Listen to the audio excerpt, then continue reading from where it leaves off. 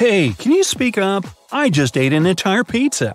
That's because after eating a hearty meal, our hearing tends to be a bit less sharp. During digestion, most of our bloodstream is directed toward the stomach, which takes away a bit from all the other organs. So, next time you want to go listen to your favorite band at a live concert, make sure to eat a lighter meal to keep your ears pitch perfect. On top of our stomach and left kidney, we have a magical organ that can grow back if we remove a part of it. Our liver can regenerate itself by making new cells called hepatocytes. They begin to multiply once the liver is damaged. The seriousness of that damage defines if it can regenerate completely and the amount of time it takes to do so. Ever wondered what's worse for your body? No sleep or no food? Turns out the lack of sleep is more dangerous. That's because if you don't rest, your body becomes exposed to a lot more risks. After 24 hours without any shut-eye, you can start to have memory problems and find it difficult to concentrate. At just 17 hours without sleep, you start to feel tired and groggy, irritable, tense, and more emotional. I need a nap. Your pain receptors also become more sensitive, which means everything hurts a bit more than it should. Oh, and it also affects your hearing too. What? On the other hand, you can be well into your 24-hour period with no food before your body realizes you've stopped eating. In the first 8 hours, you just keep digesting the last meals you had. After those first hours, you start to use stored fats for energy. Not eating for more than 24 hours means that your body will start eating away at its own protein, which means you literally start to lose muscle. Rainwater isn't always safe to drink. It can sometimes hold harmful bacteria and viruses. Also, in heavily polluted locations, it may even meet other harmful materials. Some communities out there do depend solely on rainwater as their primary source of hydration. But does rainwater have any other health benefits? Not really, according to current studies. Some of those risky substances may be removed from rainwater if you boil it, but it's best to stick to the safer side and only drink water from sources that are 100% safe for human consumption. Now, we produce sweat mostly to regulate our body temperature and for some added moisture, like the one we need in the palms of our hands for a better grip. But sweat doesn't just show up on our skin. It comes out of around 5 million pores on our bodies. We're literally stepping on a quarter of our bones each day. We have just over 200 bones in our body, but about a quarter of those are in a very small surprising area, our feet. Since we have 26 bones in each foot, we end up with literally 52 in both. Now, our eyes produce tears for many reasons, like protecting themselves from infection or clearing up debris, such as smoke and dust, or when your baby done you wrong. But the number of tears we produce is quite surprising, up to 30 gallons per year. That's almost enough to fill a bathtub. Wow, that is heartbreaking. Our blood pressure wakes up hours before we do. That's because in the morning, the body produces a bunch of hormones like adrenaline and noradrenaline. They help give us the energy boost we need during our morning hours, but they also increase our blood pressure, which is usually higher between 6 a.m. and noon. During the night, since we should technically sleep and perform no physical activity, our blood pressure drops down by up to 20%. Speaking of our vital fluid, our blood accounts for about 10% of our total body weight. We tend to think of our body weight as being mostly made up of muscles, fat stores, and bones. But there's a lot more to it. In a fit adult person, bones make up 15% of the total body weight. About 40 to 45% is left to muscles, about 15% to fat deposits, and the rest are stuff like skin, tendons, hair, and other yucky things. Let's see.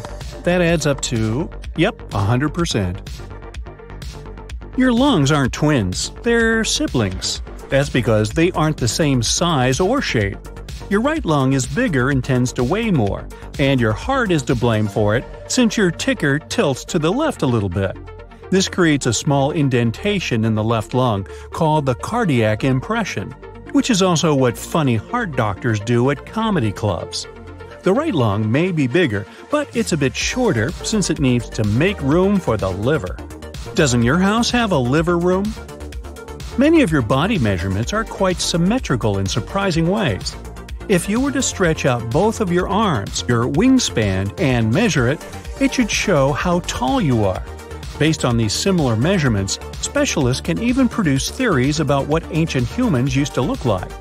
Looks like we've evolved to be increasingly symmetrical to appear more attractive and healthier to attract mates. More so, since we've evolved to also walk on two legs, our symmetrical features help us to move around with the least amount of energy because it creates balance. Now, humans aren't natural champions when it comes to the scent of smell, that's for sure, but our noses can pick up about 1 trillion different scents. Scientists are still performing research on this subject and believe the number may be even higher. Some dog breeds may be able to notice scents somewhere between 10,000 and 100,000 times better than we do, but turns out the best nose in the animal kingdom may be attributed to the elephant because of its staggering number and type of olfactory receptor genes, over 10,000, while humans and chimpanzees have less than 400. We tend to look at our pinkies as our most delicate fingers, but we do have more power in them than we think. Turns out that should our pinky finger be lost or affected, the overall strength of our grip may decrease by up to 33%. The liquid in our stomach, made of hydrochloric acid, potassium chloride, and sodium chloride, is way more powerful than any acidic food you can think of, like lemons, pineapples, or tomatoes. The pH of healthy stomach acid should be between 1 and 3, so if you think about it, it's just below that of battery acid. Our hair strands are strong too, so strong that research is performed on them to duplicate their resistance into human-made materials. A healthy head of hair should be able to withstand up to 26,000 pounds. It's due to a little protein in the hair strand called keratin, which you can also find in your nails and skin. Now, only about 1/3 of us humans have perfect vision. There are a lot more glasses and contacts out there than you'd think, making up about 66%. Apart from different eye conditions, our vision also gets worse with age. When we're born, our heads amount to 1/4 of our total length. By the time we reach 25, our head will only be 1/8 of it. That's because our heads won't change their size a lot as we grow older, as opposed to the rest of our body, mostly when it comes to the legs and torso. Our brains are these super powerful computers, and a single human brain cell can hold 5 times as much information as the entire Encyclopedia Britannica. Maybe you remember that. We've yet to pinpoint the exact amount of data it can support, but in electronic terms, the storage capacity of the brain is around 2,500 terabytes. For comparison, the National Archives of Britain, which keeps over 900 years of history, only takes up 70 terabytes. It's probably the reason our brains need the most amount of oxygen compared to other organs. About 20% of the total oxygen that enters the bloodstream, and that's despite the fact that it makes up only 2% of our body mass. Our normal activities, plus the effect of gravity, make the cartilage in our ankles, knees, hips, back, and neck slowly compress. Once you rest overnight, the cartilage goes back to normal. On average, you are somewhere around 0.4 inches taller in the morning than you are later at night. And that's why they call me Stretch. You're in the middle of the Sahara. You see a huge awning with a red target pattern. Its surface is so hot you could fry food on it. A drop of water is to hit the center of this target at the speed of light. Theoretically and technically, this experiment is impossible to conduct. But if it happens, then mysterious nothing awaits us. And each version of this nothing will be different. So we'll do 3 drops. Option 1. It's better to do it from a great height or space. You take off on a jetpack into the stratosphere. You have a bottle of water in your hand. You pour out 1 drop. Let's say it starts accelerating itself. In this case, even at a low speed, a drop of water will burn up in the protective layers of the atmosphere. In less than a second, the drop will turn to vapor. Let's say our planet had no such protection as the atmosphere. The air resistance would still get rid of the drop. The drop is flying down at a tremendous speed. The cold wind turns it into an icicle. The greater the drop velocity is, the stronger the air resistance is. The drop is moving faster and faster, soon reaching the speed of sound. Then, it just smashes into thousands of small particles. Under such conditions, the drop will never be able to reach the Earth at the speed of light. Nothing happens because nothing gets to the target. The next attempt involves changing the drop. Oxygen, carbon dioxide, ozone, and other gases in the atmosphere destroy any falling object. But what if the drop didn't meet all these obstacles? You change the internal structure of water chemically. So, you put your jetpack on again and grab a bottle of water. At the height of the Earth's orbit, you open it and pour out one drop. It accelerates and there's no resistance. It passes through the hottest layers of the atmosphere, but doesn't burn, passing the freezing temperature, but doesn't freeze up. It flies to the ground, developing the speed of light, and crashes again. But nothing happens. The drop got the properties of a light particle, a photon. It's only under such condition that it might develop the speed we need. No object with mass, be it a car, a house, a tree, an ant, a single air, a grain of sand, or a molecule, can reach the speed of light. Only light particles are capable of it since they don't have mass. An intangible drop falls into the center of the target, and again, nothing happens. The third option. Scientists found a way to accelerate a drop to the required speed. They also have to change the molecular composition of water, making it more resistant to high and low temperatures. To make the drop reach the speed of light without any damage, you need to place it in a perfect vacuum. No air resistance, no protective layers of the atmosphere. We leave only space and the water. For this purpose, scientists need to build a long pipe. In the center of the Sahara, around the same target, people create a scientific center. From here, the pipe should go up. Its height is approximately the distance to the International Space Station. That's 254 miles, which is about the height of 50 Everest mountains. You can't connect to the ISS itself as it's moving all the time. It revolves around the Earth, completing one revolution in 90 minutes. That's why astrophysicists and engineers should build a small station designed for one person. And this station should move parallel to a single point on the ground. The vacuum tube is made of solid stainless materials so that rain and high temperature couldn't destroy it. Inside, it's an alloy of titanium and graphene, the most durable metal on Earth. The pipe is built horizontally. Then, with the help of several helicopters and cables, it's placed in an upright position and attached to a small space station. The pipe is equipped with small pumps that pump the air out and block its flow inside. The water drop shouldn't touch the walls, so there's a special layer of gravity plates. They push the water away from the pipe's surface, using the power of magnetism and sound waves. You put on a jetpack and fly to the station with a bottle of upgraded durable water. Your hands are shaking with excitement. Your breathing sounds loud in the spacesuit. You open the bottle, tilt it slightly, and pour one drop into a special box. Inside this container, the drop gets charged with the energy needed to develop the speed of light. Now it's ready for the journey. You look at the box, close your eyes, and press the start button. The drop flies into the pipe at a great speed. From the powerful blast wave, the entire station is thrown to the side. The drop accelerates, and at this point, the pipe made of the strongest metals on Earth begins to melt like ice cream. There's so much energy in the water now that it would be enough to provide electricity to a small city. And now the drop reaches the speed of light, which is 186,000 miles per second. The pipe turns to dust. It doesn't matter whether the drop hits the ground or not, because there will be nothing.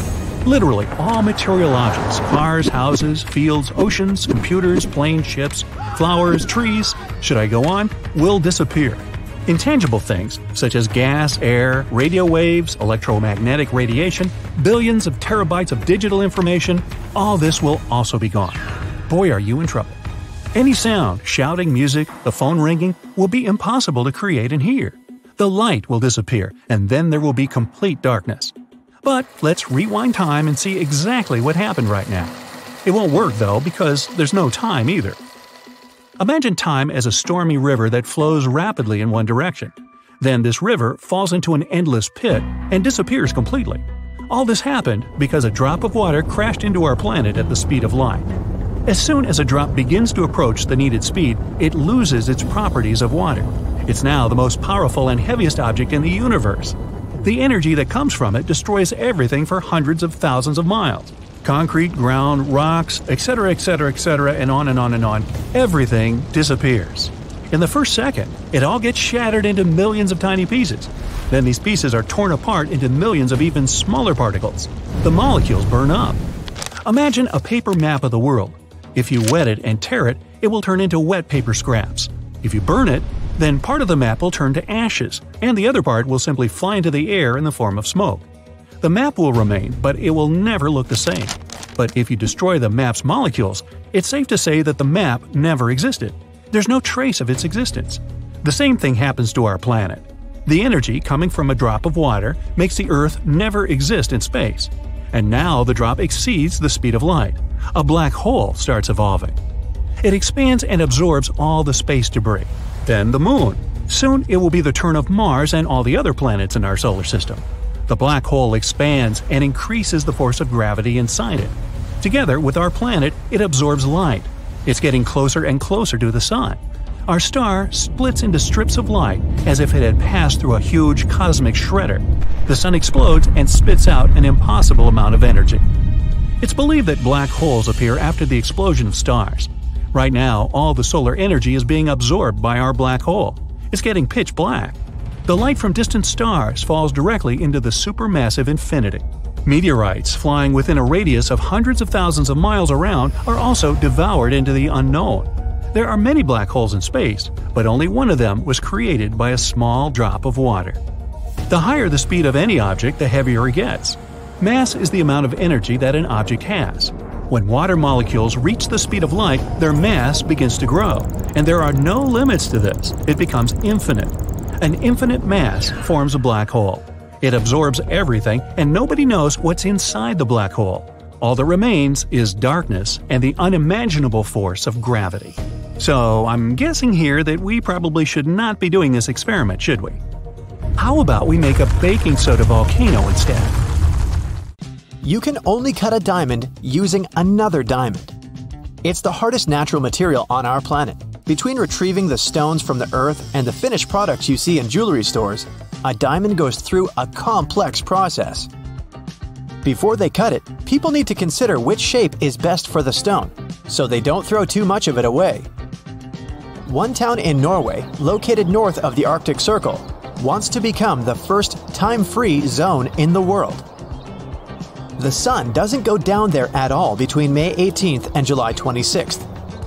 The locals don't want to follow the classic concept of time to get the most out of their 24 hours. Since they have constant daylight, they can't just act like the rest of the world. You can sometimes see people playing soccer in the middle of the night there, or mowing their lawns and painting their houses at 2 a.m.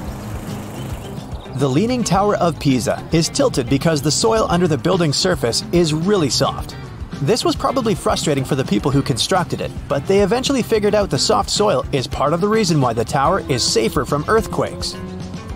Because of the softness of the soil and the tower's stiffness and height, the tower doesn't resonate with earthquake vibrations. So the reason the tower is tilted is exactly why it's still standing, even in such an unusual position. You don't actually see pitch black in a pitch black room. It's a specific phenomenon, where you see dark light. Or as people also refer to it, brain gray. It's a dark gray background many people see in the absence of light, and some even call it visual noise, since it's like an ever-changing field of small black and white dots. Watermelon is definitely one of the most refreshing and hydrating fruits, especially during hot summer days. But if you try some watermelon-flavored candies like gummy or hard candies, they're usually either mouth-puckeringly sour or very, very sweet. They aren't at all like the actual watermelon. It's basically impossible to replicate the great taste in the overly acidic-tasting watermelon candy. That's because its main chemical compounds are rare, and watermelon flavoring uses blends of cheap synthetic artificial flavors.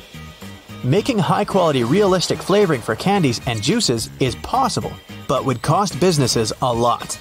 Some people love the fake watermelon flavor, but most stick to their perception of how that fruity taste should be, and are not fans of it. Why is there an expiration date on a water bottle? Of course, water doesn't go bad, just like salt or sugar. But even though water doesn't go bad, the plastic bottle does. When it starts expiring, it leaches chemicals into the water. It won't make the water toxic, but it can change its taste, so you might not get the mountain spring fresh water you expected. Another reason for the expiration date on bottled water is there's a rule all consumable food products, including water, need to have an expiration date. Also, many companies that produce these bottles use the same machines for bottling sodas and some other beverages, and these do expire. So it's way easier to just put a stamp on all bottles, whether necessary or not, than to buy new special machines just for bottles of water. How come identical twins don't have identical fingerprints? The pattern of ridges on your fingers is unique and stays the same throughout your whole life, which is why fingerprints are a valid feature when it comes to identification. Two people could be sharing identical fingerprints, but the chances here are less than 1 in 64 billion. Identical twins have slightly different fingerprints because the patterns are affected by both environmental factors during prenatal development and genetics. Fingerprints are not just something that's unique to humans. Gorillas and chimpanzees have fine ridges on their fingertips too. They also seem to be unique to individuals, so we all probably inherited this from a common ancestor. Why does a green screen come in green and not some other color? When you film someone in front of a green screen, it's a technique known as chroma keying. The green color gets digitally filtered out so that you can replace it with any footage you want to add. If the subject you're filming is wearing something green, the background image fills that in as well. That's why it gives the impression the person you're filming has holes in them. And green is good for this since it resembles human skin tones the least. Why do you feel dizzy after spinning? There are hairs lining the sides of tiny tubes filled with fluids that are located in your inner ear.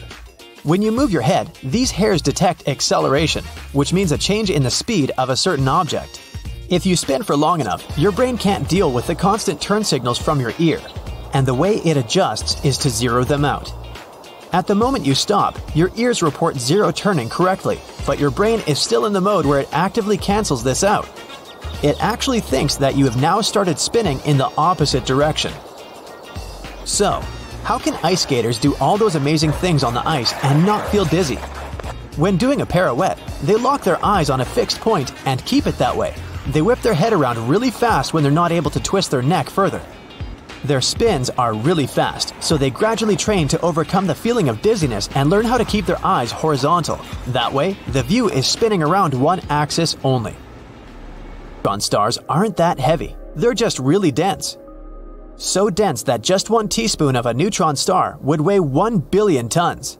They are the densest and the smallest type of star we know of.